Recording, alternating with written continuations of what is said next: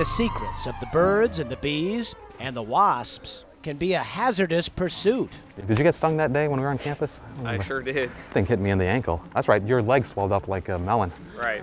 Georgia Institute of Technology biology professor Michael Goodisman and his team are willing to take it on the ankle and wherever else these aggressive yellow jackets may sting. All right, it's time to zip in, I guess. To find out what goes on in the queen's boudoir, if you will.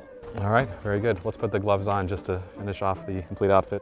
And also make walking through this backyard a little less perilous. They make me abandon any place they are with a 10-foot radius because they are indeed the nastiest, most aggressive insects I've encountered.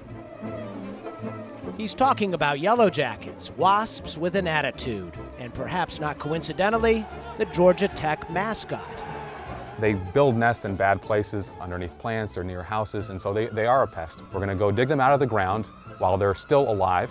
So pour a little bit of ether, just a little bit down their entrance hole, that will hopefully anesthetize them. Okay, here they come.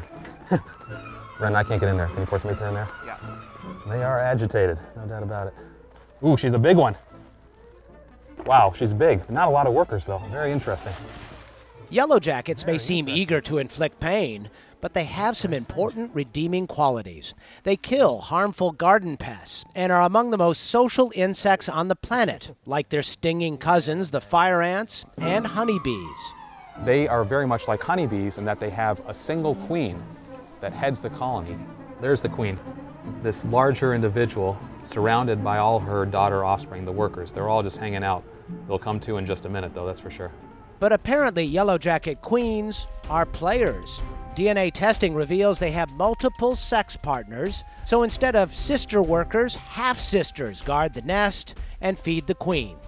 Goodisman is using National Science Foundation support to try and understand these complex relationships and how they impact these intricate communities. There's a big question out there in general about why females of any animal species would mate with multiple males.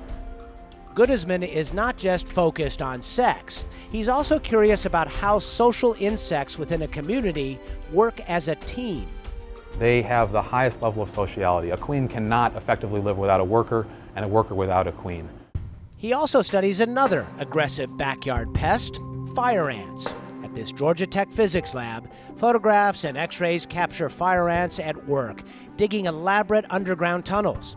For these ants, caring for their brood and keeping their queen safe are more important than their own lives. This floating blob of fire ants demonstrates their allegiance. So fire ants do form these living rafts of ants when they get flooded. They basically float on their young and they'll cannibalize each other to some extent if they have to until they hit land. But the colony survives, that's what it's all about. The colony survives, the queens survive. That is a queen. So you can see she's very different from the workers, much larger than the workers. The male has wings, you see that one right there?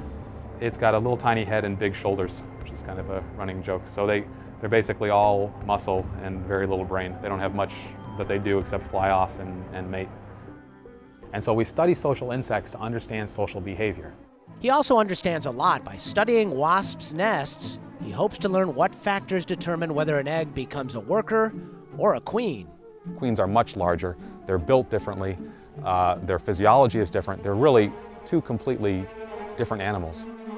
What we have here is actual comb. You can see the cells here are pretty small, and that's because this comb is used exclusively to rear workers and males, both of which are relatively small.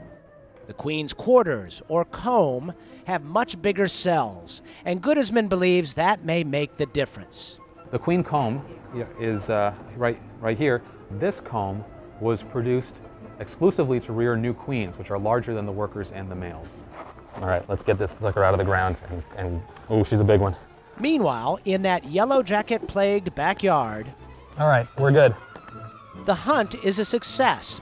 The homeowner has reclaimed his garden, and researchers leave with 3 nests, and this time, nary a sting.